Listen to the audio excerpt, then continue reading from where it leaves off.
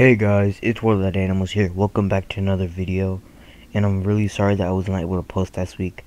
I was very busy and I was planning to post a video on Sunday, but then I got caught up with some work I had to do. But I'm here now and I hope you enjoy this video about tapirs. So without further ado, let's get into the video. Now, what type of tapirs are there? There are 4 different types of tapirs.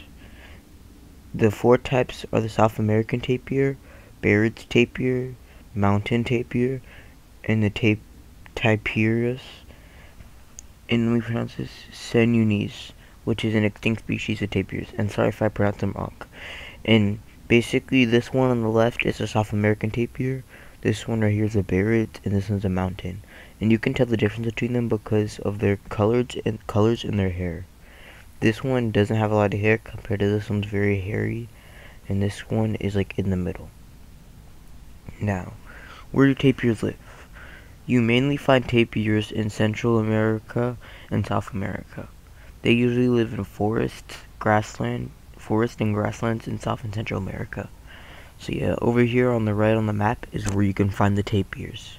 In Central America, it's like going all the way up here to the US. Now, what is the tapir lifespan? The average lifespan for a tapir is 25 to 30 years in the wild, but in captivity around 40, because they're fed well and taken care of. Now, how big can a tapir be? A tapir can weigh around 500 pounds and be 5.9 to 8 feet long, which is pretty long, and that's almost the height of a basketball hoop. Now, what is their diet? Tapirs eat leaves, grass, fruits, and bushes because they're herbivores.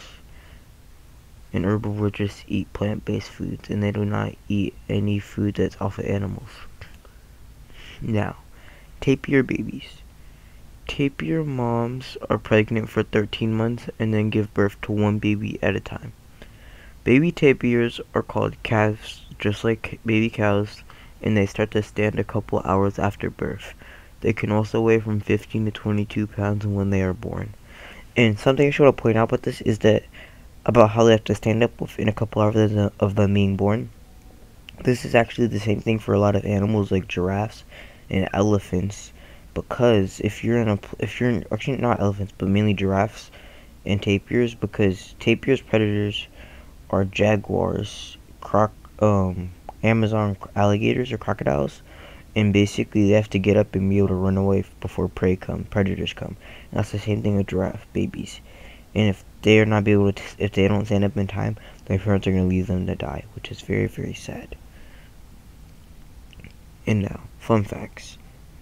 Tapirs are often called living fossils because a lot of the tapirs in the world are off of that one type of tapir called the Tapir Surinese. Now, the closest relatives the tapirs have are rhinos and horses, and the reason why is because you can kind of tell on this tapir up here is horse teeth, and its back is kind of like a rhino's back. Now, the calves are camouflage. So if I go back to the slide, you can kind of tell that these tapir babies have these lines, and it's to help them camouflage from predators.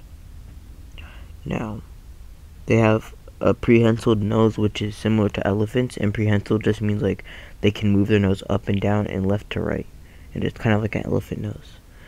And they are exceptional swimmers, which basically means they're good at swimming. And last but not least, they can eat 75 pounds of food per day. And let's think about this.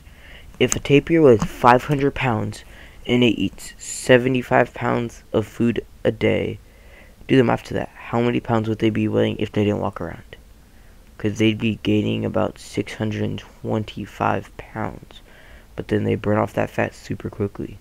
And just to give y'all a comparison to humans, the average human eats 3 to 5 pounds of food per day, compared to this animal eating literally 70 more pounds of food than we do.